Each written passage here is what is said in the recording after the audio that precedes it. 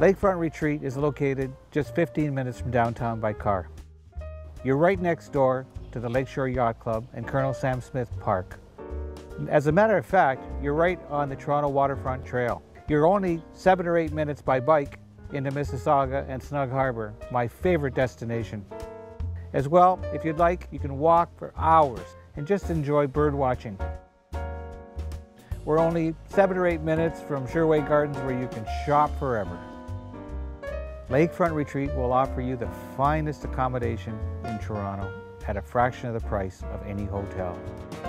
We offer you a 700 square foot suite with a fully stocked kitchen, beautiful living room with gas fireplace, large bedroom, and a 3-piece bath.